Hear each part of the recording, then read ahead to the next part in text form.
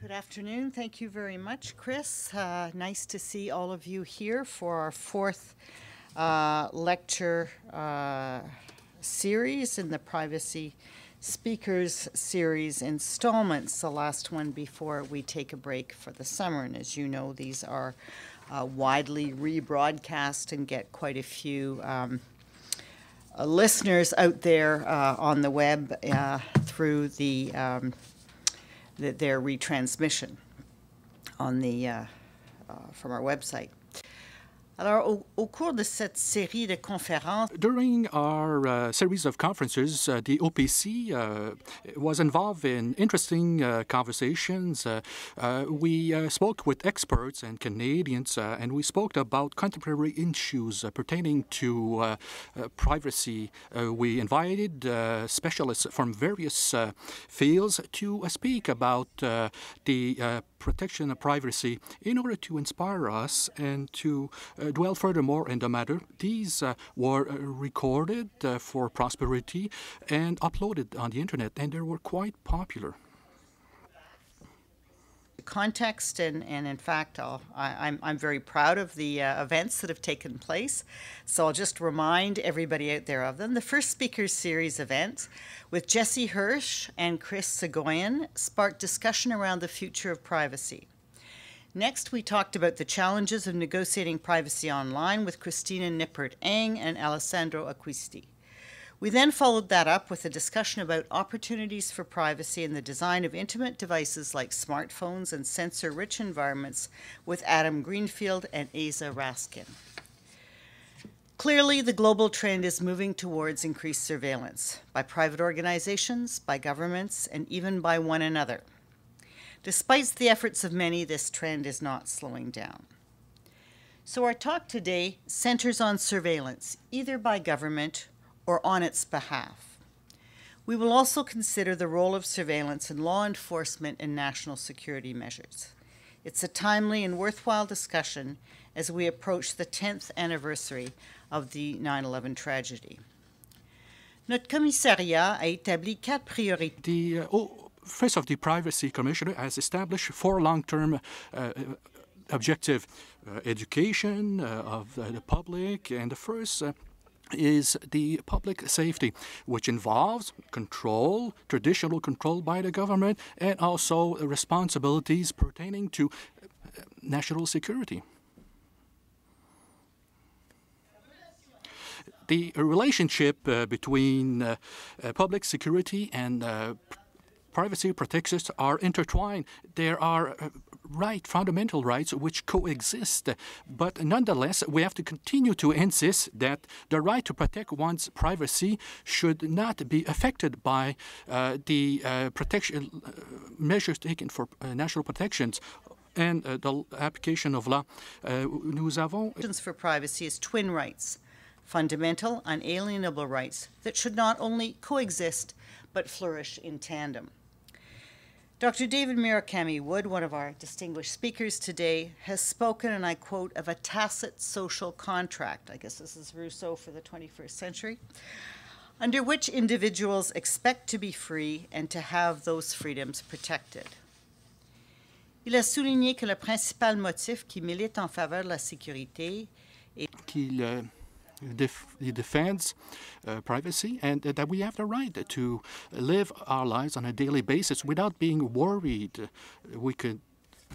Et c'est à partir du moment où cette protection commence à empiéter sur nos libertés fondamentales. When the tacit contract is affected, when privacy is affected, and Dr. Vasset says that.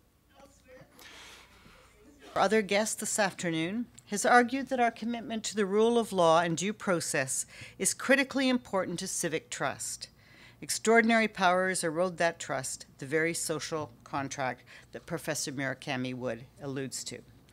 And at the same time, Professor Forcese in his work has noted that the emerging scale of globalized surveillance and information collection has now reached a point where localized privacy laws may become moot. Today's discussion with David Murakami Wood and Craig Forcese will examine the privacy risks in a society that is placing its citizens under greater surveillance with each passing year. I look forward to a stimulating and thought-provoking afternoon with both of them, as you do too, I'm sure. So with that, I'll pass the floor over to our moderator for today, Christopher Prince of the Office of the Privacy Commissioner. Thank you. Well, I don't think I have a lot to add to that introduction. That sets the stage nicely. Our office, 3.5 years ago, embarked on a decision to start to focus on some specific fields. One of them was genetics, one of them was information technology, one of them was the protection of identity, and then the fourth was national security and public safety programs. And in that context, we have tried to understand how new surveillance technologies are changing privacy expectations, how these are affecting citizens' understanding of their own rights. And so our invitation to our two experts today was interested in hearing about the cutting edge of developments in this area.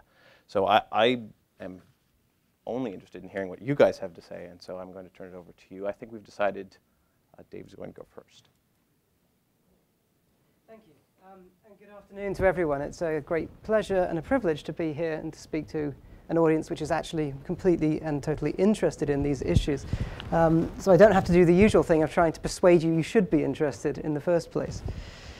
What I'm going to do today, as has been alluded to, is to talk about surveillance technologies at the cutting edge. In doing so, I am not going to imply that we should be able to simply read off from these technologies some social factors or social outcomes. I am going to try not to be technologically determinist in that sense. However, I am going to point out the trends and trajectories of technological development and to draw off some implications and some matters for discussion, particularly for regulators like the Privacy Commissioner. Before I do look at those particular technologies, I want to identify and to outline some general trends that are going on in terms of socio-technological development. And I talk about socio-technological development not in some obscure academic way, but because, as we know, for many of us and in a lot of our lives, technology now is central. In fact, many of the arguments we have that are social and political arguments are really arguments about technology. Our lives have become infused with technologies. Technologies provide us with the basis for our social networking, for our pleasures in many cases, and have become indispensable to the way we lead our lives. Some of us may not want it to be that way. Some of us may prefer it to be otherwise, but it is undoubtedly true that this has become the case. What I'm going to talk about briefly first is what trends in terms of surveillance technologies there are that are facilitating the kinds of developments I will talk about specifically in the short time we have. There are many trends one could identify. First of all, though, I will try and pull out about, say, 9 different kinds of trends, of which I will talk about 3 specific examples. The most obvious one is that we are now living in a society where almost everything that we do can be collected and stored as information. So almost everything we do can be recorded, can be stored for later use. It's a society in which it is becoming increasingly difficult to forget, socially to forget. And as we know, there are great benefits and values to being able to forget. In fact, Victor Meyer-Schönberger, who's published this great book, Delete, which some of you may know, has argued that forgetting is a fundamental social value which we are now losing. Nevertheless, we are moving into a society in which the databasing of information, the keeping of information of all kinds, whether it be trivial or thought to be trivial or important, is becoming the case. And furthermore, particular organizations are seeking to concentrate such data into data warehouses. So the FBI in the USA has been establishing what it calls the investigative data warehouse to collect information on criminal activity and potential criminal activity all over the world, in all forms. And when we talk about the kind of data that is concentrated in data warehouses, we're not just talking about simple information. We're talking about everything right up to complex visual information, the products of CCTV and video surveillance, and drones flying over the cities of Pakistan, or indeed over Britain or the USA, or the borders of Canada and the USA, of course. So we're moving into a society in which the ubiquitous collection of information, or what I call ubiquitous surveillance, or UbiServe, is becoming a new normal, a new social norm, almost the default position for society. At the same time, we're moving away from closed circuits of surveillance, that is the idea of closed circuit television, that is surveillance that is kept within a simple and closed network, to open circuits of surveillance. Surveillance which is increasingly carried over wireless or even open networks, and which may even be crowdsourced, may involve people, multiple ordinary people, in collecting information and gathering it together. Behind all this, in some ways, are computing developments, including the development of the cloud system of storing information in vast server farms, which can be accessed from anywhere, supposedly anywhere on the planet. Of course, these server farms are proprietary in many cases, and have backdoors operated by various governments. There are many problems with those. This is also a world in which the kind of information that we're storing is not just information about who we are, but also information about where we are and what we are doing. And location, as the Privacy Commissioner has already made a priority, is a very, very important area of privacy and privacy protection in the 21st century. As is identification, as has already been alluded to earlier on. I won't go further into that. Just to say that, again, we're moving away from simple information towards complex forms of identification involving biometrics and kinds of identification which are supposed to bypass all the traditional ways in which information was felt to be unreliable. So the idea is to reach the real core of the person, who you really are, whether that be through a unique physical identifiers or increasingly through neurological identifiers, that is, brainwaves and patterns of what we may be thinking. And we're seeing the movement of scanning technologies out of hospitals and into other forms of use. However, this is not all just being done by governments or even just by corporations. As has already been mentioned, increasingly we are involved in this kind of spread of ubiquitous surveillance. Sometimes we are happily involved. Sometimes we take great pleasure in this. Sometimes this facilitates our social lives. But it's certainly true that in some extent, and I use this word very, very guardedly here, there is a democratization of surveillance. And we can argue about that word afterwards, because I think it's very loaded and comes with just as many problems as the idea of democracy comes in our conventional understanding of the word. But certainly we're moving to smaller, cheaper, more portable forms of technology that have greater power and can be more intrusive and indeed more pervasive. What I'm going to talk about today in detail are three kinds of trends within this broad framework of surveillance technological trajectories. The first of these relates to, and I can't show you the pictures, unfortunately, because my computer decided it wasn't compatible with the system here. So obviously this ubiquitous surveillance society doesn't work perfectly yet. Relates to size.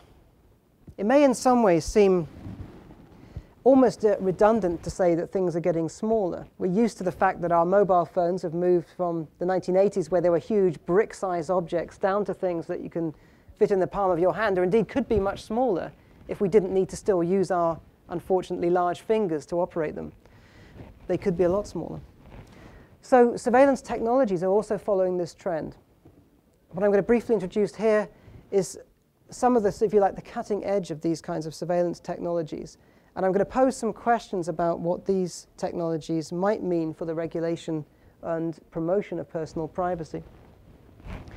These tiny forms of sensors, which generally work on a kind of wireless or RFID basis, that is radio frequency identification basis, or radio frequency basis at least, have moved in the last 10 years from being devices that you can actually see physically, are large devices, maybe 2 or 3 square centimeters, down to being prototypes of 0.2, 0.4 millimeters squared, produced by Dust Networks of California, so-called smart dust, which came out of a Berkeley University research project, to now, in the latest iteration, produced by Hitachi of Japan, in their so-called RFID powder, being 0.025 square millimeters in size. Now, I did have a picture of this to show you to illustrate just how small these things are. And at the risk of sounding extremely banal, they are very, very, very small. In fact, you could have hundreds of these RFID powder particles on your hand, and you would have difficulty seeing them in some cases. They're very, very, very small. OK, this sounds interesting in itself, but why are these particularly worrying?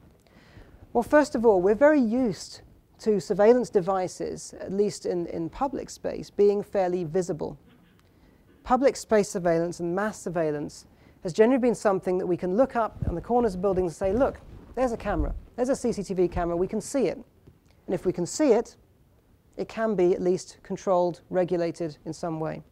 If we know it's there, at least we can try to discover information about who operates this, what is being done with the information.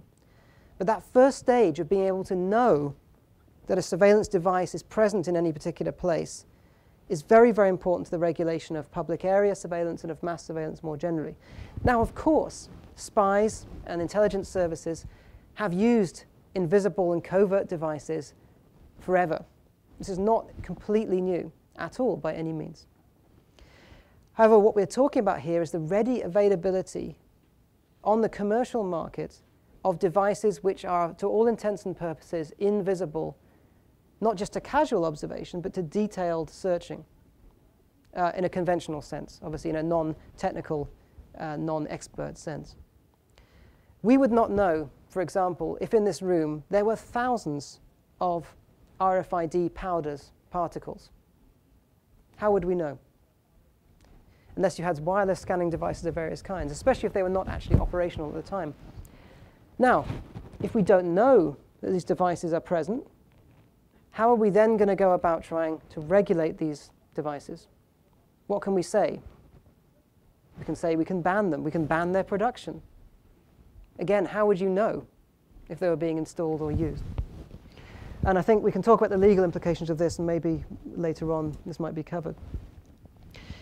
But of course, this is not the end of this development in terms of just a pure size of devices. And of course, there are still much bigger devices and more complex surveillance equipment still needs to be of a certain size. Cameras, for example, still have a certain limitation in how small they can get based on the sizes of lenses and so on, the workable sizes of lenses. However, we are moving into an age in which we're moving from micro to nano technologies, perhaps even smaller devices that can be secreted into the bloodstream that carry out surveillance activities for very beneficial purposes, medical surveillance and so on. These kinds of devices I'm talking about will maybe be seen as rather large in 50 to 100 years' time. So size is one of the first things, and I would like to point out that size matters, maybe not in the way that we're usually used to. The second area I would like to move to when I'm talking about the vanishing of surveillance, which is my theme for today, is not about things becoming invisible through becoming smaller and smaller, but as things becoming invisible because they start to look like other things. They start to look like things that we are used to seeing in the world. Now, I'm not talking here just about surveillance cameras being painted to fit into the background. This does happen in some countries, and especially in Japan, where I've done a lot of research. I have noticed that the aestheticization of camera technology and of security technology is proceeding apace, where cameras are painted or covered to blend in with the environment so as not to spoil that architectural presentation. But that's not what I'm talking about here. What I'm going to talk about here today is so-called biomimetics. Now, biomimetics in this context refers to technological devices, robots of various kinds, which imitate the forms of natural systems of some kind. And in this context, we're talking about remote-controlled or increasingly more independently mobile and autonomous devices that, to all intents and purposes, will look like something natural. And again, if I'd had the pictures, I could have shown you. But just to say, if you want to look at these things later, just put nano hummingbird into Google. And you'll come up with a very interesting series of videos in which you can see a particular biomimetic device in operation. This is a prototype, the nano hummingbird, that has been developed out of a American defense research program funded by DARPA. It's produced by a company called AeroVironment. Now, AeroVironment's nano hummingbird is something that to the casual observer, if you saw it flying around and didn't spare it a second glance, looks like a hummingbird. It flies around with little wings. It's about the right size of a hummingbird. It can be remote controlled, but it also has heuristic devices installed with it, so it does react to its environment as well. This device is not just intended to be a bit of fun. It is part of a military project, and it is intended as a platform for sensors of various kinds. In fact, the ultimate aim of this project is to produce autonomous robots that can actually draw power from their environment. So the aim is to produce things that, for example, could sit on an electricity cable, draw power and fly off, and operate in any place in the world. At the moment, the one thing that stops them being seen as natural is the noise they make. Obviously, servo motors and the noise they make when they're flying means that they look like a rather noisy hummingbird, a rather angry hummingbird, perhaps. And that at the moment is something that makes them not perfectly biomimetic. But again, the trend here towards objects that are not what they appear to be, that surveillance platforms that are not what they appear to be, is quite clear. There's also other trends in this area and other devices being developed. Insects are proving to be a very valuable model for many of the research groups working in this area.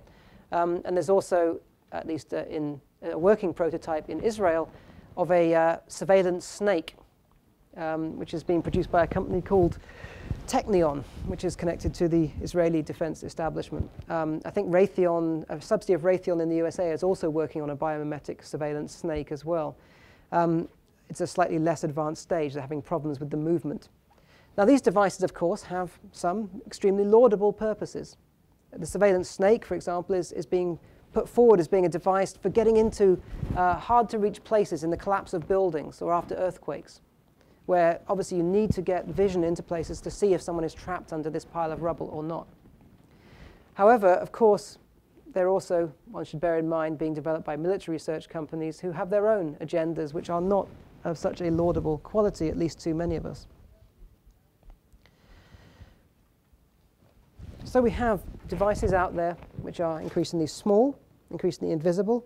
We have a whole series of other devices being developed which are not what they appear to be, which are disguised, camouflaged.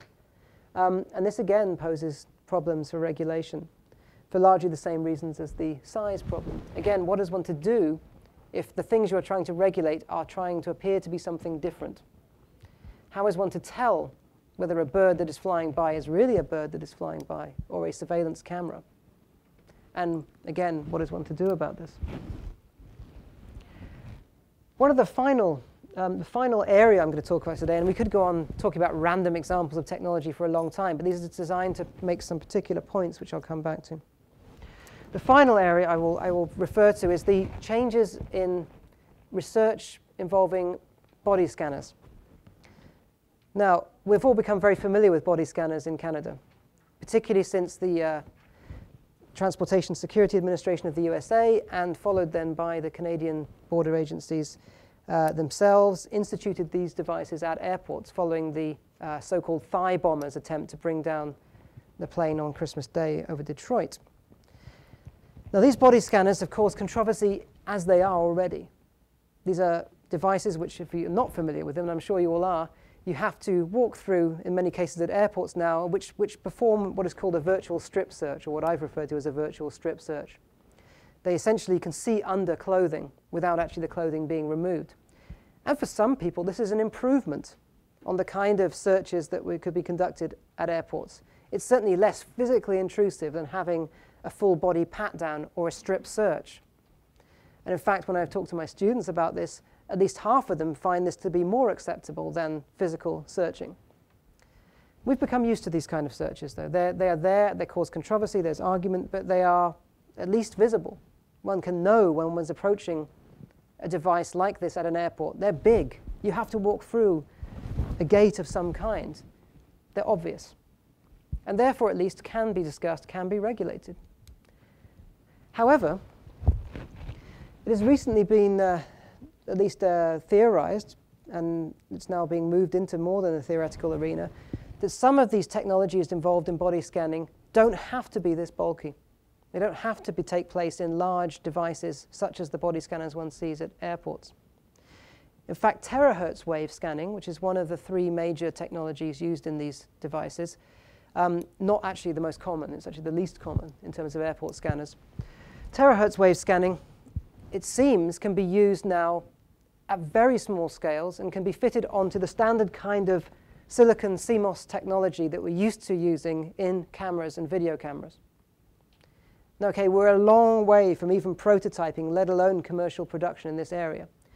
But imagine for a minute the implications of having a chip that can essentially adapt a video camera into a body scanner. Okay? This is what we're talking about. And they are talking about, by the way, the researcher involved in this as being output that is, quote, good enough for video, and which can be built in these arrays, which can be used in portable equipment. This is a long-term development. I'm not saying it's going to happen tomorrow. It might not happen in 20, 30, 50 years' time. But it's something that seems at least now to be possible. And if it seems to be possible, you can bet your bottom dollar there will be people who will develop it commercially. Now, why this is interesting, first of all, is A, it means that anybody could carry around body scanning equipment that would look very much like conventional cameras. And the kind of invisibility that we're talking about here is the invisibility, if you like, of expectation. We know what cameras and video cameras in general do. Okay, they've got more powerful, they've got more sophisticated, but we know fundamentally what they do, and when they're operating, if someone is taking a picture of you, you can pretty much expect what kind of picture is being taken. We certainly do not expect that person to be taking a picture of us under our clothes. Superman doesn't really exist. X-ray vision doesn't really exist. Or does it? So what we're talking about here again is a kind of new form of invisible surveillance, a kind of surveillance that actually piggybacks onto existing forms of technology and, if you like, subverts the kind of expectations we have of those technologies' purpose and capability. Okay, like everything else, we may well get used to these kind of things. It may well change our expectations of what cameras are used for, but in itself, it may not pose a problem for some people. We'll come back to that in a minute.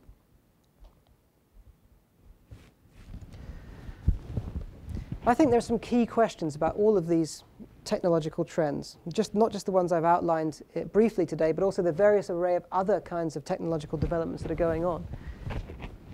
And these are in sort of several forms. First of all, the big question is, how do these kinds of technological developments affect the way we think about ourselves and our relationships? We've already had plenty of research to suggest there is both a change in some ways, a transformation, and a decline in trust within society as a result of the increasing surveillance. It's not that it always damages trust, but it certainly transforms the nature of how we interact with other people. And these kinds of devices, the presence or the likely presence of invisible surveillance technologies as a normal factor of everyday life is again likely to change the way in which we experience social relationships between each other. The nature of trust between people, the nature of what one can expect to do or not to do in various spaces. How that exactly will happen is the question we may want to discuss. If you look back at various science fiction novels of the 20th century, the existence of these kind of technologies has been proposed by various authors, and they've come to different conclusions. Some authors have proposed that ubiquitous invisible surveillance would create a new kind of Eden in which no one can have any secrets, so everyone is perfectly open, and the society evolves in which we are all like children again, happy that everything is known, in which there can be no evil. On the other hand, the other more common verdict from science fiction writers and from, of course, research we've done more recently in sociology and social sciences is that, in fact, this creates a certain kind of sense of, well, first of all, anxiety, and, of course, right up to oppression and various forms of government abuse. The other question to ask about these technologies is, does one need to think about them as a threat? if one sees surveillance having multiple purposes, some of which may indeed be purposes which we approve of, can these technologies be seen, at least potentially, as empowering in some way? Not maybe to the extent of creating a new Eden, but to the extent of maybe facilitating, say, richer sensory environments for people whose sensory environments are deprived in various ways, those people who have hearing or visual disabilities and so on.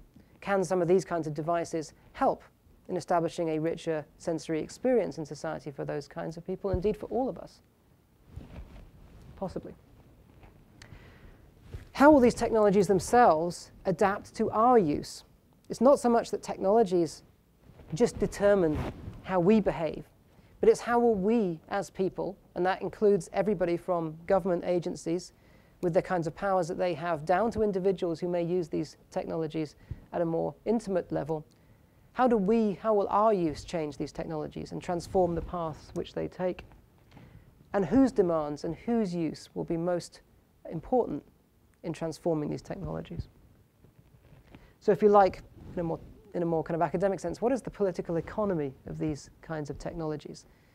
You know, who owns them? What interests do they serve? And so on. And how can law and regulators cope with these transformations? I've got a few thoughts just before I finish on what the kinds of options are for regulation in an environment of vanishing surveillance technologies.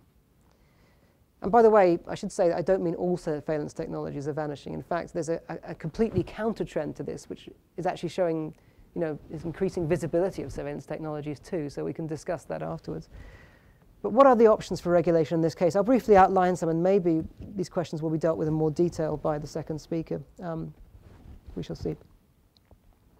One is, of course, that we continue to try to enforce the kinds of existing rules and rights that we have in much the same way as we've always done. In other words, people like the Privacy Commissioner carry on as normal. We just take our privacy rights as normative, as something we should defend, and carry on trying to defend them in very much the same way, and hoping that this establishes or keeps on privacy as a normative value. That basically, the norm of privacy beats out the norm of ubiquitous surveillance through its continued promotion and use. Indeed, this is a strategy that privacy commissioners throughout the world have taken, is to remind people they do have privacy, to keep just talking privacy. Second option is to, maybe in the face of some of these kinds of technologies, to almost ignore them and do nothing. Essentially to argue we can't do anything about these. There's nothing one can do. It's not our domain. We can only really regulate technologies that are visible and obvious, and that's all we can do. Or in fact, to go further, even encourage them in some cases. One could decide that some of these technologies have positive values, positive social values, and should be encouraged. Again, this is something we can discuss. Then of course, there are technological solutions, and indeed the Ontario Privacy Commissioner, Anne Kevorkian, has been for many years advocating privacy by design, and if you like, built-in privacy solutions as the answer to many of these kinds of problems. There are many issues with privacy by design as a solution or as an only solution, which again we're probably all familiar with and which we can talk about in more detail. But certainly it encourages a reliance on the very same corporations who are developing these technologies to do the right thing in various ways, which in itself is problematic. One might of course go further and encourage the development of anti-surveillance or surveillance technologies, so counter-surveillance technologies to counteract these kind of things. And of course, if there's a market for surveillance technologies, there will certainly be a market for counter-surveillance technologies and things which counteract what these platforms and systems do. So, jamming devices that knock out little hummingbird drones, kind of electronic hoovers that sweep up RFID powder. These kind of things certainly will be something we'll be seeing more of. Of course, in many ways, these technological solutions rely on another set of solutions, which are market solutions. And essentially, we have to ask in this case, if we're going to rely on market solutions to these kind of problems, are privacy, anonymity, and unlocatability economically valuable? And who to? And we'll soon find out the problem with these kind of market solutions is that the people to whom these are economically valuable are those who already have extensive resources. And those who are not do not have access to the same resources may equally find that their privacy, their anonymity, and their unlocatability are not regarded as being valuable in market terms. And finally, there's many other solutions, but the final thing I'll mention today is old-fashioned hard regulation. What I mean by this is the use of the law to try to ban, outlaw, or limit the use of technologies like these. Now, clever use of legal intervention can make a difference, and I'll give you one example here. When digital cameras were first introduced, ordinary digital picture cameras, what was found in some countries, and this is especially true in Korea and Japan, was that perverts essentially were using these cameras to take what was called upskirt pictures of women, especially on escalators or in public places, because these cameras didn't make any sound. They had no need to make a sound. So you could take pictures very easily, and no one would know that a surreptitious picture had been taken of them in a way that they did not want. So Korea first, and then Japan and some other jurisdictions too, introduced a law to make these cameras produce an audible click. So they sounded like old-fashioned SLR cameras. And this is why, by the way, all or most cameras now make an audible click even though they don't have to. Because most of cameras, of course, are made in these areas in Korea and Japan, and they follow these routes, and other jurisdictions have now followed suit as well. Now, this suggests one route that one might want to pursue to dealing with these kinds of technologies. It's kind of a privacy by design, but it's not really. It's not building in privacy, it's building in warning of surveillance in use, if you like. It's difficult to see how some of these other devices might use this kind of route. Maybe you could have a hummingbird flashing an orange light on its chest as it flies about, or rather like the reverse signals on trucks and lorries. Who knows? There's various routes one might go down this way. But certainly there is a question of hard regulation that could be used. Of course, there are problems here of enforcement, of legitimate use, of different jurisdictions which don't comply with the same norms, and the fact that you could still purchase devices without these built-in controls from other places, and so on. And of course, of power imbalances in the first place, which underlie a lot of the problems that we have with surveillance. Okay, that's all I'm going to say today, and I would hope that we can have some fruitful material for discussion, and I'd like to pass on to my co-speaker to talk about the more legal issues associated with trends in surveillance.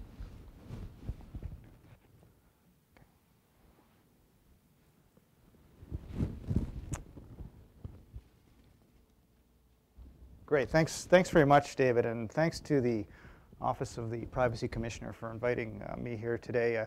I was asked when I was invited to speak to give sort of a blue sky thought about privacy and national security and surveillance, and I welcome that opportunity because as an academic typically involved in doctrinal matters, I'm very rare to given an opportunity to think, well, big thoughts essentially around social trends and the like. And I thought, in part inspired by a recent book that some of you may be familiar with, a book by James Gleick called The Intelligence, which examines our transition from what he calls information-poor societies to information-rich societies.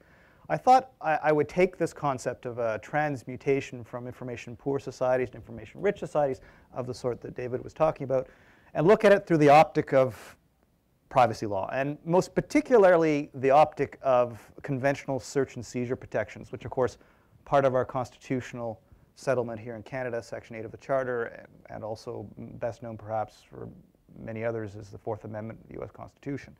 So what I wanted to do is look at the evolution of those search and seizure protections and ask whether they work in an information-rich society. And so to begin this conversation, I suppose I should try to define what I mean when I say that law is reactive. My hypothesis here is that the law reflects social trends rather than perhaps anticipating social trends. It's a lagging indicator. And so as we convert from information-poor to information-rich societies, the law is often ill-equipped really to grapple with the challenges. And so my overarching theme is that frankly our conventional search and seizure concepts are inadequate.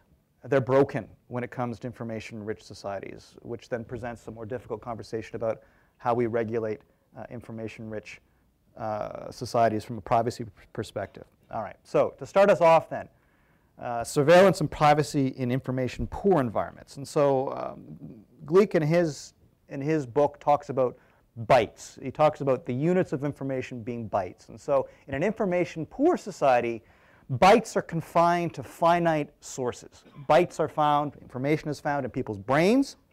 And in literate societies, bytes are found in written documents. But they have a geographic location, a finite geographic location, and these bytes do.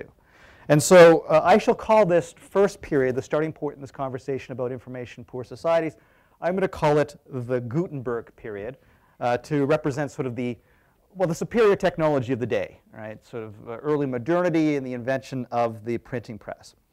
Well, what sort of protections evolve in relation to privacy during the Gutenberg era? Well, the key preoccupation, privacy protections in the common law tradition, reflected now in our constitutional doctrine here in Canada, the US, and other jurisdictions, but incidentally also poorly reflected in international law, is what I'll call the Camden paradigm.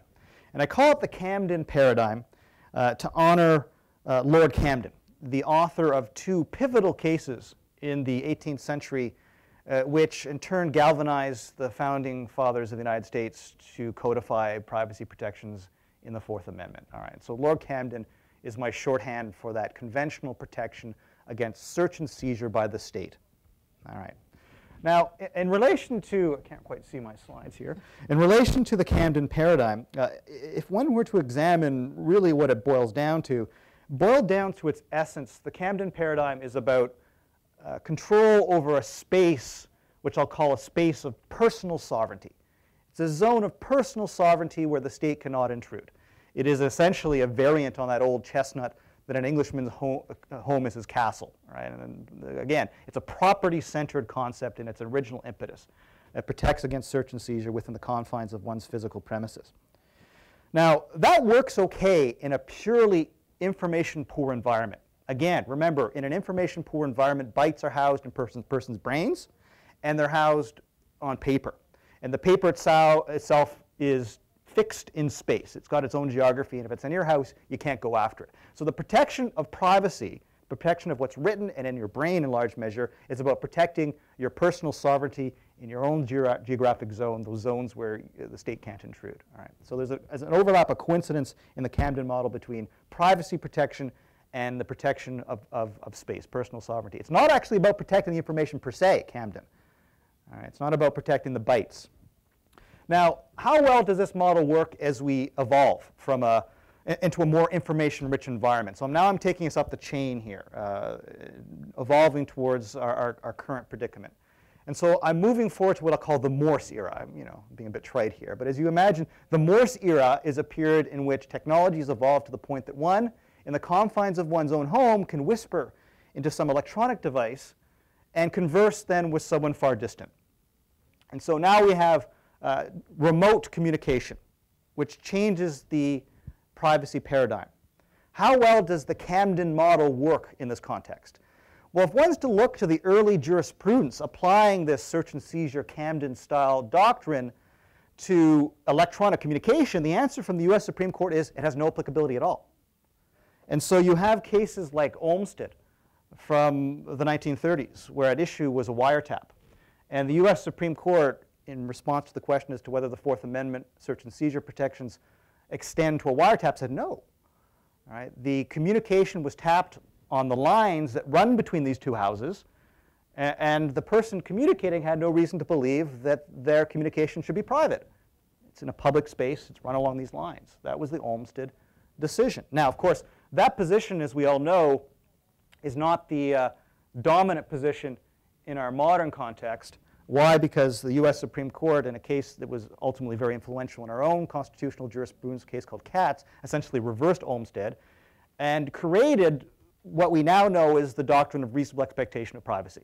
All right, it's all a term I'm sure you're familiar with, the notion that there are zones, if you will. There are zones in which a person has both a subjective sense that what they do will be private, and also that expectation is objectively a reasonable one. So the reasonable expectation of privacy doctrine. Now note that the preoccupation, even with this concept of reasonable expectation of privacy, is about zones. It's not about protecting bytes.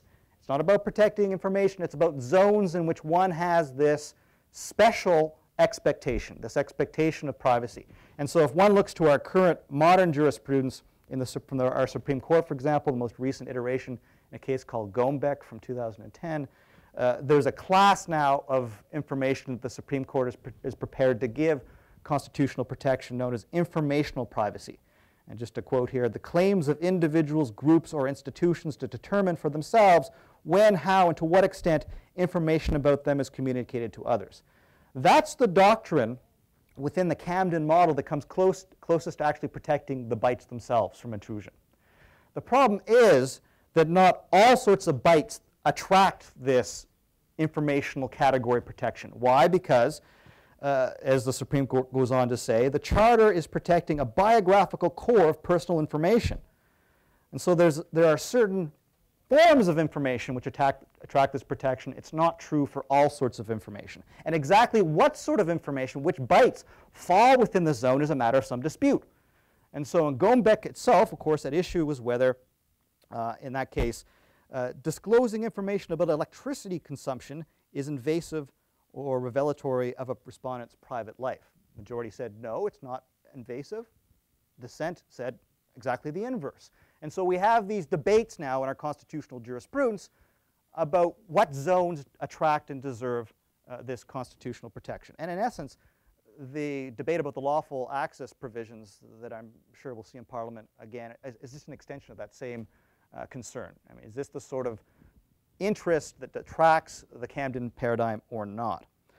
The problem, though, and now I need to move forward to the information-rich society about which David was talking about, is that this Camden model of trying to segment the world and information within the world into zones where one has expectations of privacy versus those that don't work very well in an information-rich society. And so the information-rich society, I'll give it a label as well.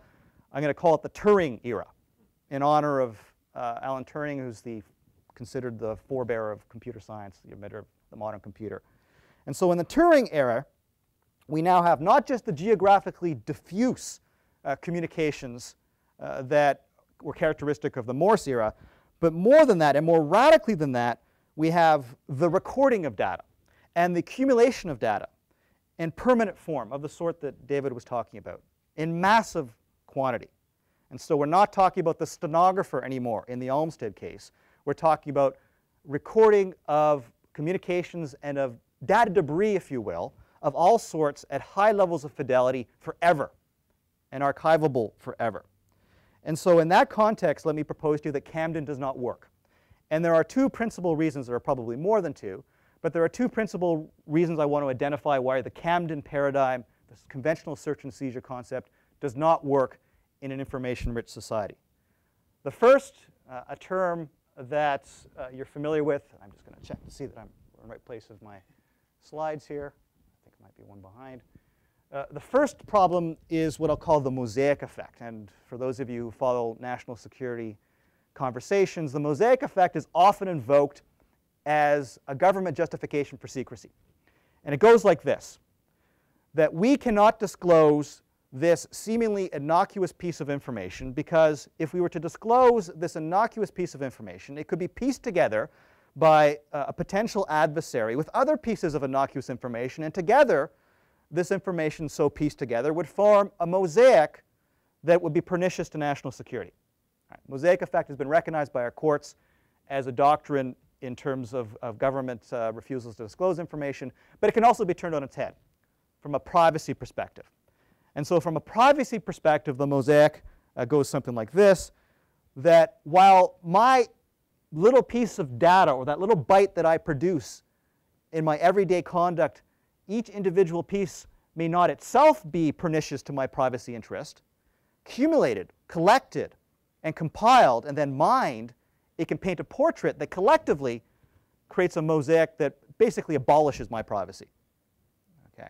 So the mosaic effect is a real prospect in an information-rich society where, again, these technologies exist that allow this compilation and the preservation of this information. And to give you some sense as to these technologies, David talked about some examples. Jane Mayer, who is a journalist with The New Yorker, best known for some of her very powerful journalism on the post-9/11 environment and rights protections in the United States, in her May edition of New Yorker, wrote an article, a very interesting article, on the Thin Thread project that came out of the National Security Agency back in the 1990s, which was about basically using various databases of different sorts, GPS, car rentals, et cetera, piecing all this together to form very sophisticated portraits of what people were up to. And of course, now fast forward 11, 12 years, you can imagine the technology has evolved even more greatly. How well does our conventional law approach this mosaic effect? Short answer, it doesn't. Okay? Our courts have not been prepared to recognize the mosaic concept in relation to privacy protections. They are still preoccupied with identifying the privacy interest associated with individual tidbits, if you will, of bytes. They have not gone beyond that and posed the question, well, what about the compilation? What about the big picture? What about the mosaic? The closest, in terms of a court case, the closest that we've come is actually a decision, a recent decision, 2010 of the Court of Appeals for the District of Columbia in the United States, called Maynard. And at issue of Maynard was actually a prolonged and very intensive surveillance by police force, in that case, of someone's driving, essentially. And so from a conventional privacy protection or reasonable expectation of privacy doctrine, you're out in the public roads, you're driving around, you're in the public eye, and therefore there's no Fourth Amendment preoccupation. There's no privacy interest that's triggered. This is not within that protected zone. The Maynard Court of Appeal, said this surveillance was prolonged, it was intensive, and the duration and the intensity of the surveillance made this qualitatively very different than it would otherwise have been. And because of that duration, because of that intensity, and they invoke the concept of the mosaic effect, this is in the guarded area that's protected by the Fourth Amendment. And the police should have had a warrant, and they didn't.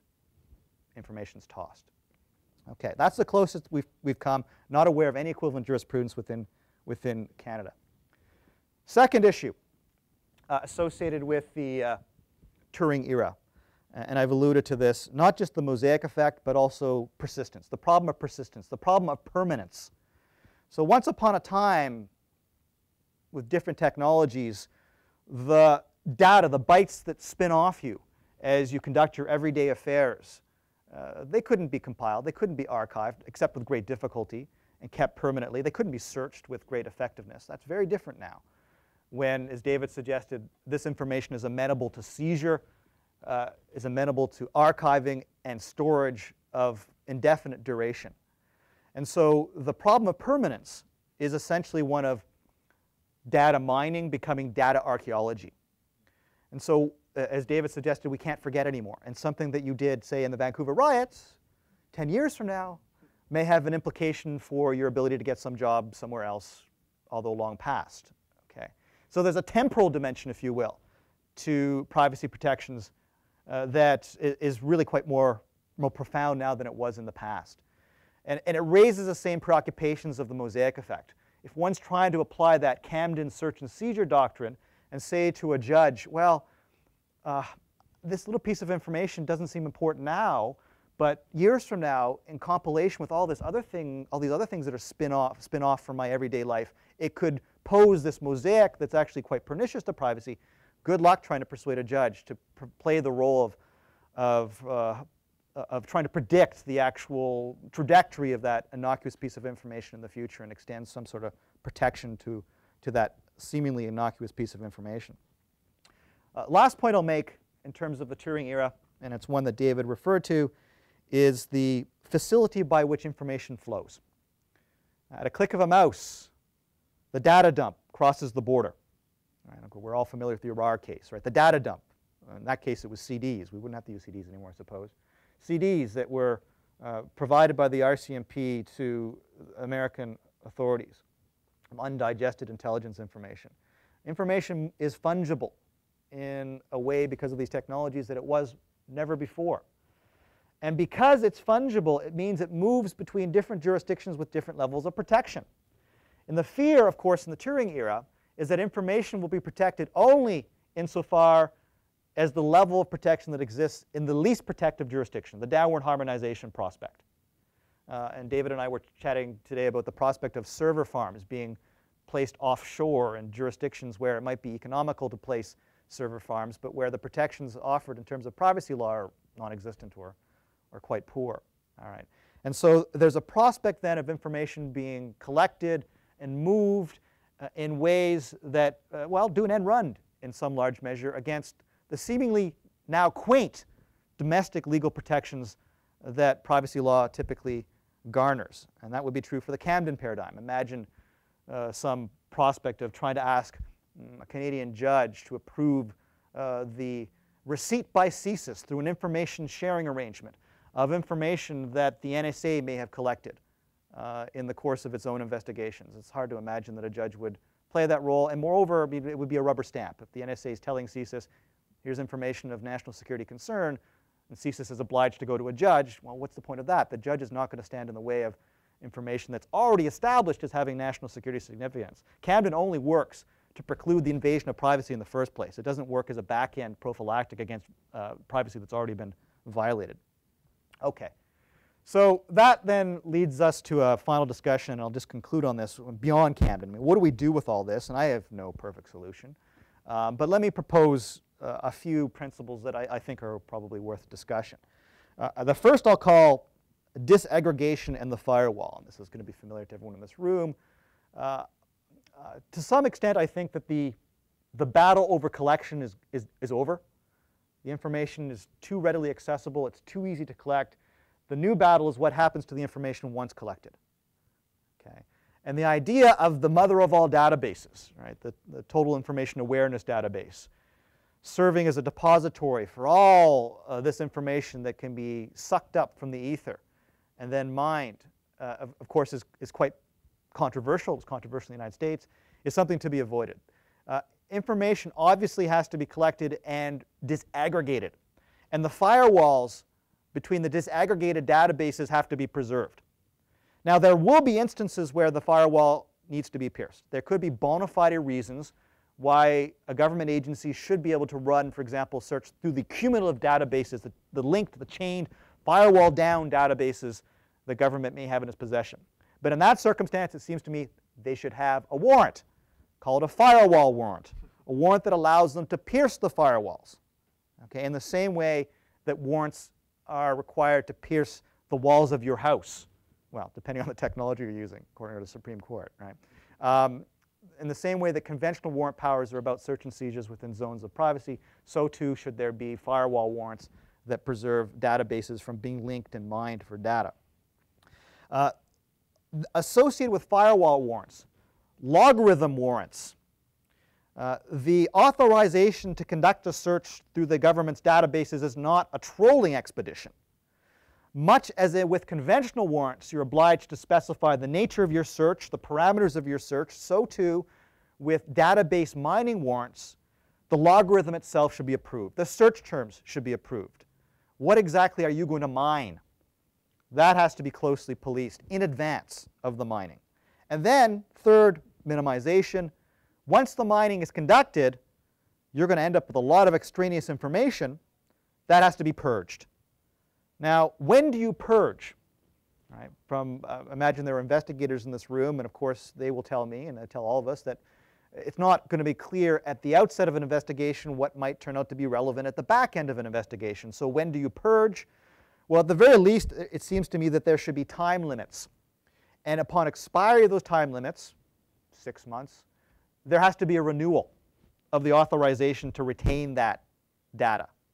Much as there is, for example, when you have an intercept warrant under the criminal code, there's a finite period of time in which you can conduct your intercept. After that, you have to go back to the judge and seek a renewal. So too, in terms of preserving the product of your database search, it should be finite in time, subject to reasonable renewal, supervised by an independent judicial officer.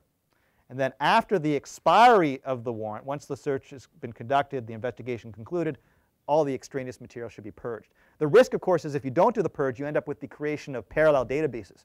You do enough searches through the master database, you keep everything you concluded, and you end up with a parallel database that you can then search at will that's not subject to the firewall protections that I described before.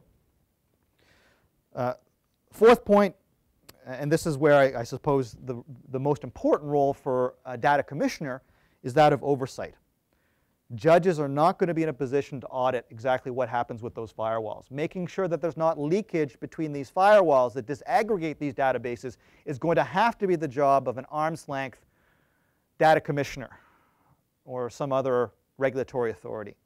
And that means auditing. And this is very important. In a conventional Camden model search and seizure, there's an adversarial relationship. I have an interest as the proprietor of my own privacy in challenging an invasion of that privacy. If different government agencies are housing different databases, they're not quite in the same adversarial relationship. And so the fear is you might get cooperation or implicit cooperation of some sort that allows leakage between databases. There's not the same adversarial relationship, which means you need an arm's length police or policer or regulator of some sort to control the flow of information. And I'll conclude on the last point, compensation. Frontier issue for national security. Lots of lawsuits now that are in front of the courts about compensation for saying X to the Egyptian authorities that picked you up off the plane when you got to Egypt and took you in for special treatment. Should you be sued? Should you be liable for defamation? Right? Frontier area. I think compensation is an important area in this space as well when we talk about privacy. I think that certainly compensation can never correct, if you will, can never make whole the violation of a privacy right, but it goes some way in terms of making one whole. It's the conventional approach of our law. But more than that, it's also a deterrent, especially if compensation is directed properly, so that it's not something that necessarily the government as an institution is on the hook for, but there's the prospect of compensation of individuals being liable for their own conduct. A fairly radical notion, I suspect. But the idea of individual culpability for running amok, I think probably has a more important deterrent effect than any other form of compensation. All right, so I'll end there. Thanks very much. Thank you very much. I think before we turn to the audience, while listening to both talks, I recall we had an expert come in from the UK. His name was Dr. Peter Gill. I think he's at Manchester. And I think he probably, you both nodded, so I think you both probably would have been acquainted with his work. And he touched on, I think, the real complexities of exercising oversight in this era for the reasons that you described, this transnational movement of data, but also the invisibility of its collection methods and the scale of its collection methods. And so he came in and he gave a wonderful talk. It was a great discussion, and he said one of the most difficult things, and I think you actually alluded to it this morning, is that we have moved to this model where it is an ocean of data sloshing around, but oversight is still very carefully compartmentalized. And in in military and intelligence jargon, I mean, I think the idea is that you had for the longest time very strict access controls, very strict firewalls, but those firewalls are gone, but the oversight still is very stovepiped. And I guess this goes to your point about the law being always 10, 20, 15 years behind the times. I mean, do you think there are legislative solutions to these problems, or do you think, given its international scope, even a legislative solution is going to miss the mark? Let me take first stab at that. Okay, the answer is yes and no. I mean, you can't legislate these problems out of existence. But let me give you an example. This is an example from the area of national security review, and I know there's some ESRC people here. And so I was at a conference in Norway, and they have their own national security oversight body. And at issue here was information exchange, intelligence sharing arrangements. And so in our own context, first of all, ESRC has greater access, incidentally, to foreign provided intelligence than do a lot of equivalent review bodies. It's a black book for them. They can't go anywhere near information provided by intelligence service in terms of doing their performance audits or their review audits of security services. But one of the issues might well be, you can imagine this arising, that the information is provided to Canadian Security Intelligence Service via Australia. and the information is procured and then it's used in some manner that's pernicious to the person in Australia whose information it is or from whom it was collected. To whom do they complain? Okay, so do they have standing or competence to complain to the Australian oversight bodies? Well, presumably yes, but what does that matter at this point? Could they complain in Canada? Well, I would assume, incidentally, that the Australian would have, there's no nationality requirement in the CSIS Act. And so they could have competence, the CERC would have competence then to examine exactly how that information was used in Canada. That's not true for all jurisdictions. And so in Norway, they said the Australian would have no competence, we'd have no competency to actually hear the case from this Australian, okay, which seems surprising or perplexing to me. But this is, in other words, a call for greater interagency cooperation. And so there may be stovepiping on a national basis, but if all the stovepiped agencies were then to perform some sort of cooperative arrangement so that information would, or complaints couldn't fall between cracks, that there was always someone who had carriage of the complaint, then that might go a long way to curing some of the concerns that stovepiping might otherwise raise. Okay. Now that doesn't require a very complicated legislative amendment. I don't think it would require any legislative amendment in Canada, and presumably in other jurisdictions it would be fairly simple to open up sort of the standing rules to allow foreign nationals to make complaints. But it would require presumably some cooperation between review bodies of like mind in terms of sort of coordinating what might be interjurisdictionally complicated investigations. Potentially a role for international law here as well, but as you mentioned earlier on, international law is even further perhaps behind in some ways than some of the national jurisdictions in this area, and it'd be difficult to know how that would work, especially who would be, again, the person one might appeal to in this case. The other thing is that, of course, any regulation that's adopted on an international basis opens up space for transgression of that regulation by particular jurisdictions who would see it in their advantage in their competitive advantage to make a space for a less strict legal regime. In the same way that, for example, international shipping, which is supposedly regulated, but yes, you can go to Liberia or Panama and register your defunct single-hulled vessel to carry oil across the, wherever it is. There's very little anyone can do about it. Everyone knows it's wrong, it's internationally disapproved of.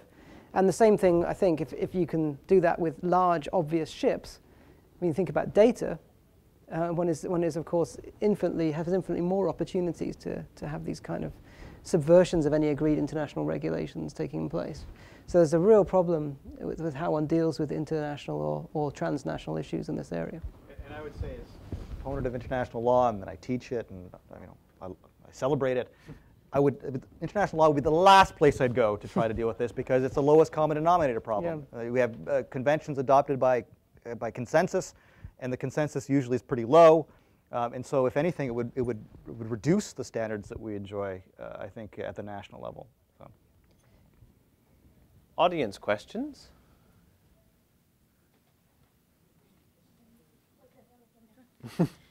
Bonjour, je m'appelle Sophie, je travaille au commissariat. So, Sophie, I work at the Commission, and we talked today about our capacity to seize and to safeguard information. But did your team analyze information? And whatever your answer, is it a good thing or a bad thing? Is raw data worse than analyzed data? Well, they are both advancing, but also in some ways behind. And one of the reasons why data warehousing is so popular is because of the idea that in the future, techniques will be developed which will be able to retrospectively, as you said, archaeologically analyze this data. However, analytics, and especially cross-platform analytics, which combines a video analysis with other forms of data analysis, are improving. And this is one of the reasons why, again, the FBI has established this data warehouse, and why other organizations are doing similar things. And analytics is really, where it's, if you like, the area of most growth in some ways. And yeah, the big problem, again, is with this is the compatibility of different kinds of information. It's very, very hard, even, for example, to take different video feeds, for example, and try to put them through a similar pattern of analysis if they're collected in a different way, stored in a different way. Yeah, there's a problem of international standards, and that kind of protects us in this case. But we shouldn't rely on those kind of things to protect us. The inadequacy of technology is only ever a temporary protection for privacy. So yes, the answer is yes, analysis is improving, but no, it's not quite. It depends who you're talking about as well. Of course, intelligence agencies have a far greater capacity for analysis than other organizations.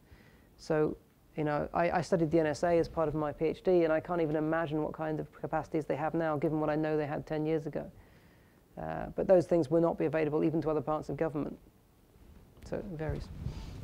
And I would just add that there's some peril in half-baked analysis as well, the partial portrait that may be painted from the database, which may refine and reinforce pre-expectations, the tunnel vision. And there's actually an argument that's been made by critics of surveillance that says that, in fact, flawed surveillance is worse than in some ways than complete surveillance.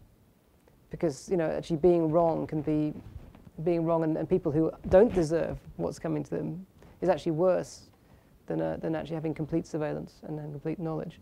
I'm not sure I buy that, because it obviously is an argument for complete surveillance, really, but it certainly makes logical sense.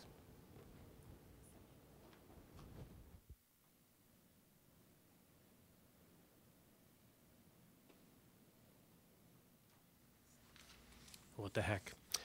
David Elder, Stikeman Elliott. I'm still looking at the slide up here, and in particular I'm looking at warrants and minimization. And we've been talking a lot about databases, big databases and data farms, and databases that are created largely by others. And I'm wondering about the databases we create ourselves and in many cases carry around with us on smartphones and tablets and PCs. And I'm thinking of sort of two topical situations where there is warrantless access to that sort of information, one in the context of an incidental search, and the other obviously with someone crossing a border. So I guess first I would just ask for a comment on that issue, but the narrower question I think would be, is there a path forward? Is there a realistic way of applying the principle of minimization to either of those scenarios, where arguably there may be some narrower legitimate need or reason to look at that material, but is there a realistic solution for law enforcement or border agencies through that? Well, you know, this conventional understanding we have about the border being, well, wild, that you know, the full ambit of privacy protections don't extend to the border in terms of search and seizure. I mean, that's a product of a bygone era in many respects. When you talk about a data dump, I mean, I know your firm has probably received instruction that when you cross the U.S. border, you have sanitized hard drives because of the prospect that everything on it's going to be downloaded, including client confidential information. You know, there are these spaces, if you will, spaces of expediency, where the premise behind, I suppose, weakened privacy protection at the border has been one about basically customs, right? About immigration and customs. But here it's used essentially as a stalking horse for a broader national security preoccupation, which may only incidentally be related to immigration and customs. And, you know, we all hear the stories about the lawyers who are involved in controversial cases who suddenly are in receipt of extra special treatment when they arrive back from travels overseas, and their computers are examined closely. And, you know, there's a prospect of a form of harassment, a disruption tactic, if you will, directed at the wrong people. And so the answer in part is to recognize that in the modern environment, this notion that the border is some special zone in which these rights don't extend in full form, that's an antiquated notion that needs to go. It has to, the privacy protection should extend to that sort of environment as well. I mean, that's my short answer. I don't know if I can give you a better answer. Do I think the Supreme Court's going to do that? No, because of these entrenched expectations. But I mean, that would be my preferred course of action. Of course, you could always give your data to Apple or Google and keep it in the cloud. I'm sure they would look after it for you. Well, I mean, that's in some ways it's a silly point, but at the same time, there is certainly out there a market opening up for secure server farms that do not bow to government demands to give over their information. And that certainly might be in the same way that open access and open source has worked in other ways. There might well be a role for an open, a kind of confidential cloud operated by people who support these kind of things. But again, one I think would immediately, should that happen, see regulation brought in that would actually outlaw the use of these kinds of systems. You'd see it happening pretty quickly, as has happened in other areas. We'd see it as part of, there'd be some excuse like property rights or confidentiality or even just basic security issues. I don't know. There'd be various things that would come into play, but yeah, that's all I have to comment. I'm not an expert on laws.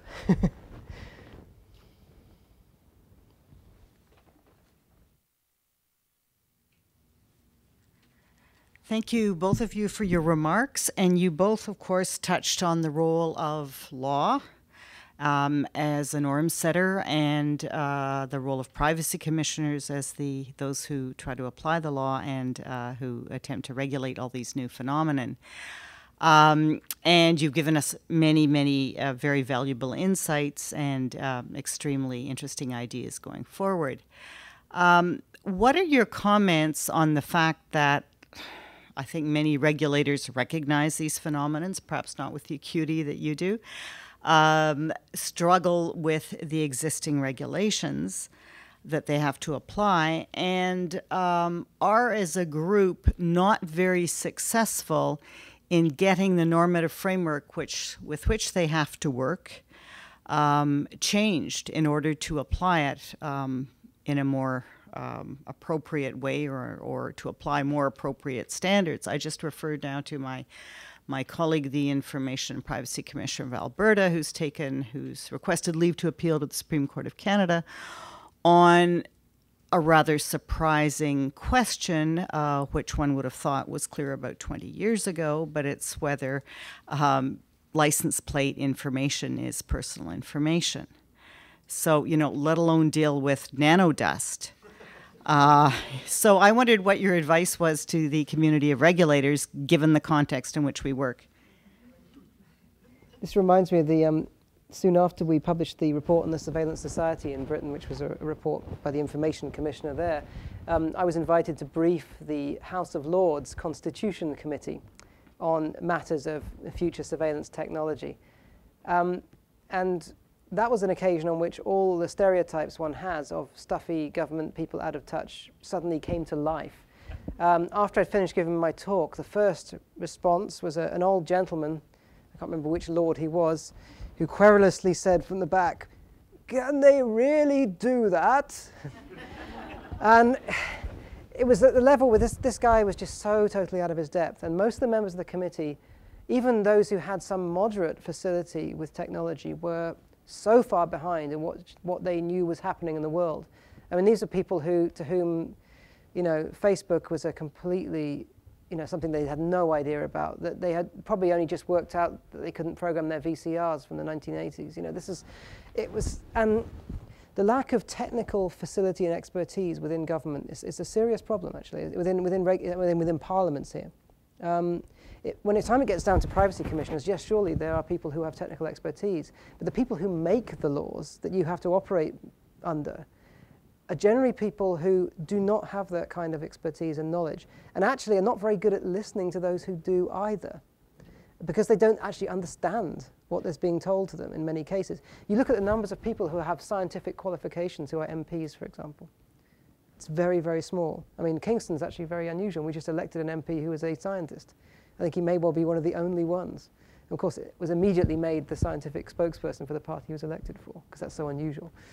So there's a real problem there with regulators essentially lacking the knowledge and lacking the understanding of how to deal with the knowledge when it's given to them. And this is a real issue. I'm not quite sure what to do about that, other than to elect some different people to Parliament. And this is a serious point. There are now parties evolving which have expertise in new technologies. Some of them may represent particular positions. One can think of the Pirate Party in Sweden, which certainly has expertise and a very particular position, and did indeed get people elected precisely because they argued that no one understood the world of contemporary networking technologies and computing. And a lot of people seem to agree with that. But other than that, you've got this legacy of people who've been in Parliament for a very long time, who don't have the necessary background. Many of them have legal backgrounds, but that's a whole different question. They certainly don't have technical backgrounds, and that's a real problem. It's one answer. I don't know that there's a silver bullet. I think that I would echo the concern about the level of knowledge and frankly, attention to these issues that one can galvanize in our current system. I think one of the more successful efforts in recent time to sort of bring to the forefront a highly scientific and technical issue was what Environmental Defense did when they had a bunch of MPs take a blood test as to all the toxins which were in their blood, and that put toxins on the top of the Tory agenda. So, my advice maybe for the Information Commissioner's office or the Privacy Commissioner's office is find out as much information you can about the MPs without violating any privacy law, and your submissions consist of the portfolio that you can build on each of these people you're appearing before without transgressing the current law. Yeah. I can tell you that they will then be attentive in ways that they weren't in the past. I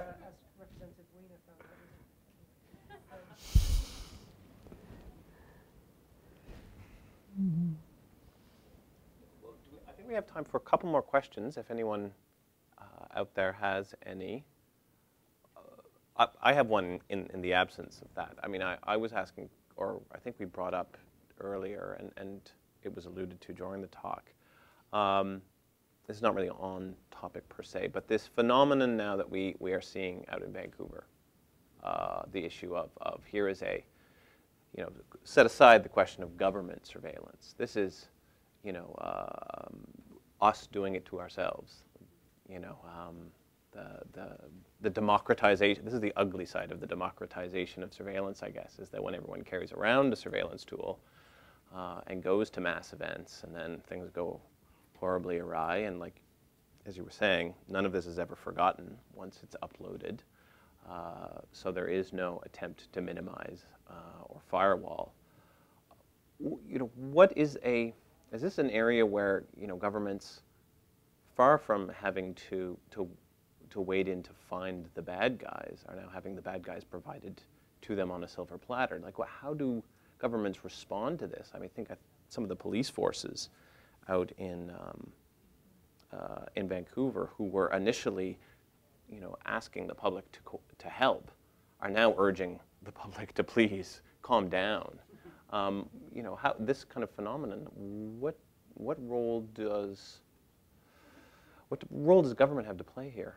And this isn't specific to our office. This is specific to what role does the government have in keeping the Wild West from getting really wild?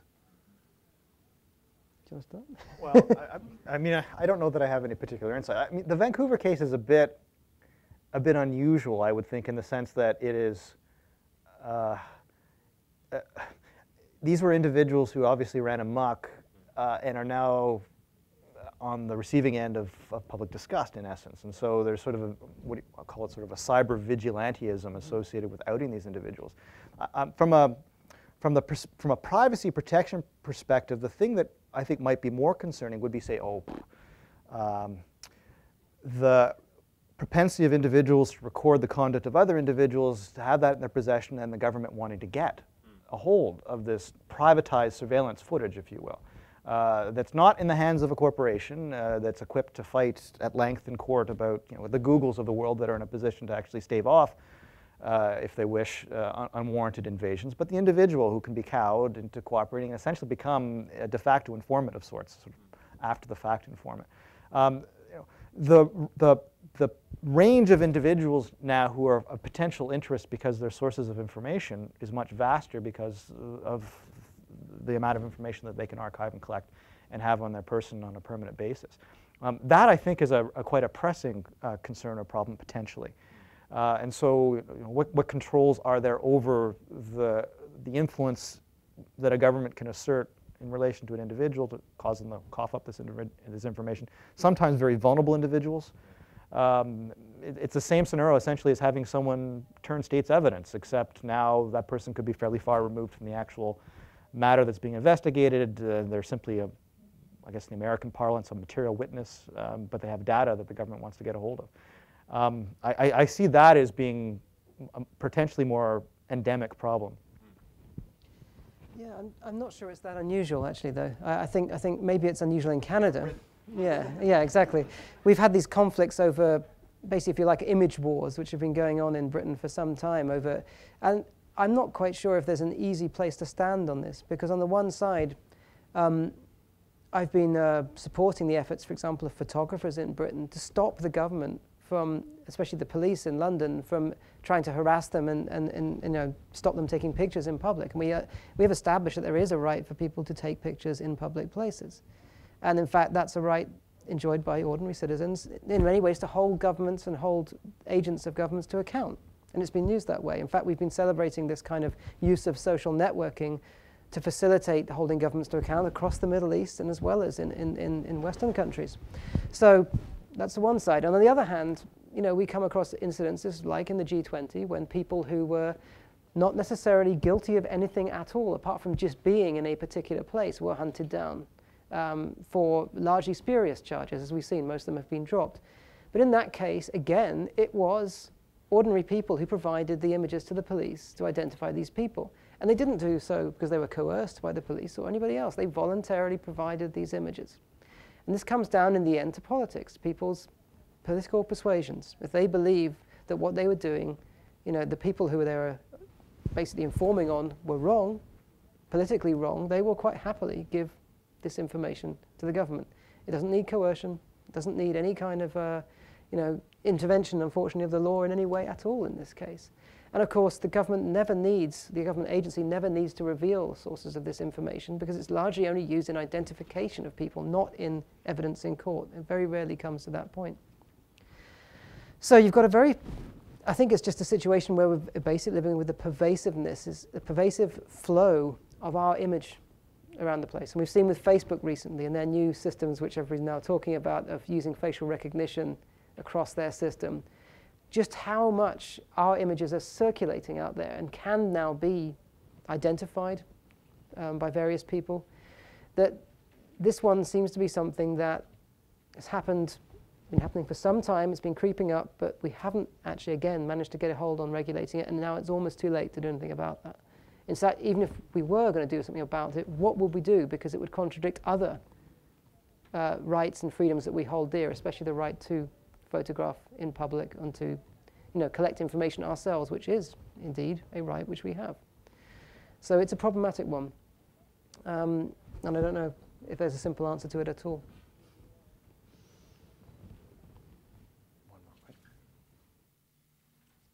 Heather Black, I'm a retired regulator. I guess my question is really directed to David. You had a question under your key questions.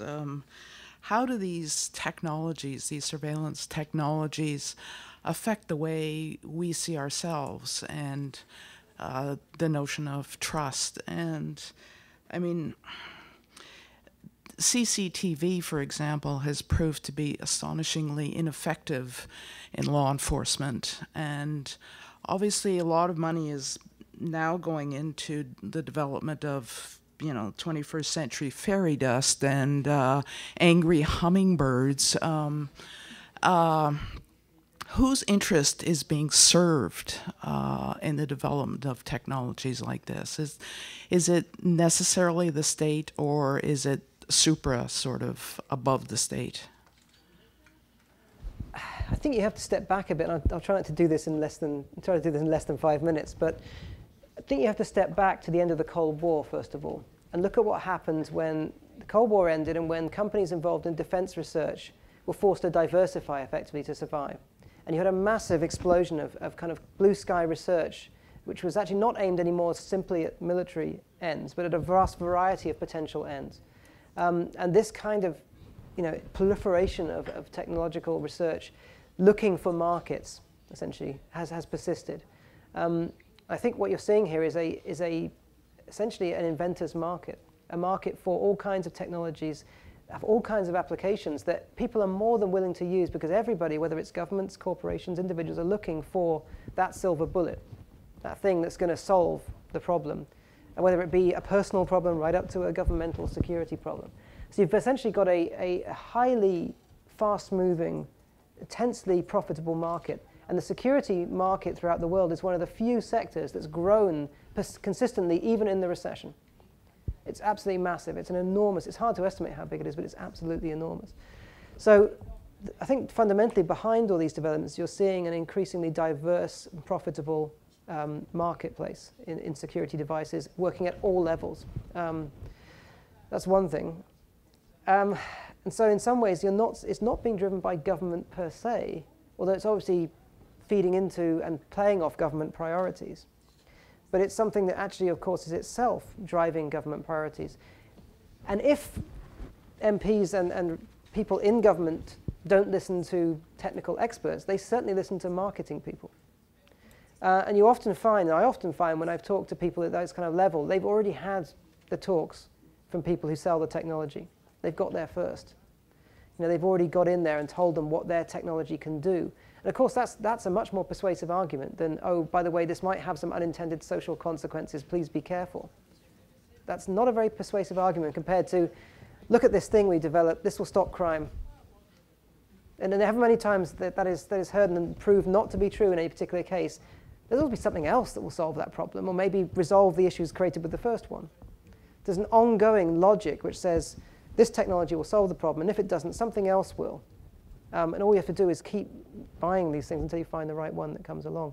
I mean, CCTV is very interesting as a case in point. As you rightly point out, it's remarkably ineffective compared to the claims that were made for it when it was first introduced. On the other hand, it has made massive transformations, though. And those transformations are not in law enforcement per se, but in culture. And so if you want to know what CCTV has done, it's changed us. It's changed how we think about ourselves, how we understand our performance in public, if you like, and what we do. And in many cases, this has been something that people have played with. Even people who are active against CCTV often do it in a very playful way, which doesn't really seem to counteract the technology. It actually seems to enforce, you know, the joy in some ways of playing with this technology. If you look at people like the surveillance camera players or some of these well-known activist groups, they're not really challenging the technology. They're actually using it. In some ways, it's celebrating it. And in a sense, this has become sort of part of our social performance now. I remember an advertisement that came out back in the early 90s or mid-90s when CCTV was first around in Britain, which said basically, CCTV is everywhere, are you dressed for it?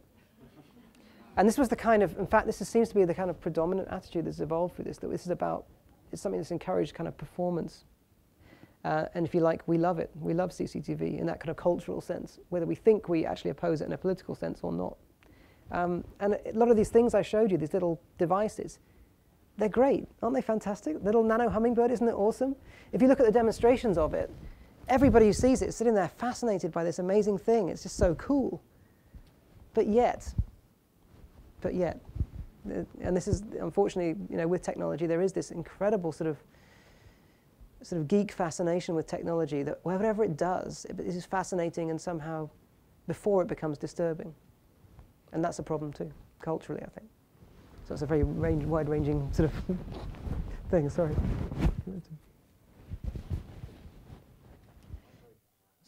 I'm going to ask the Assistant Privacy Commissioner to come up and take us out. Please, but before that, I would love to just thank very quickly Craig and David for coming today. I would also like to thank the organizers internally, Aaron and Daphne and Mel and everyone, and Todd, who helped put this together. Thank you so much. It's a lot of work. Thank you. Yep.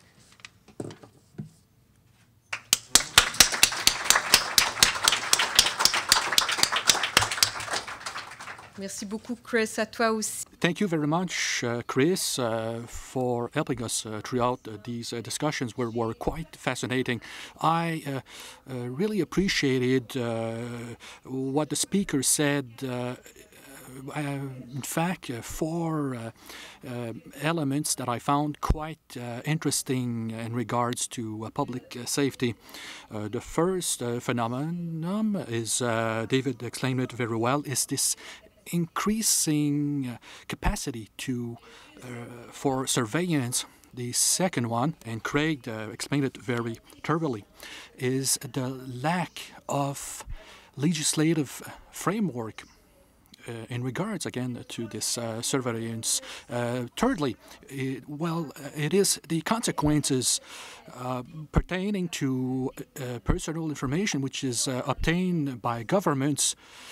This information is held by the most powerful entities in our society.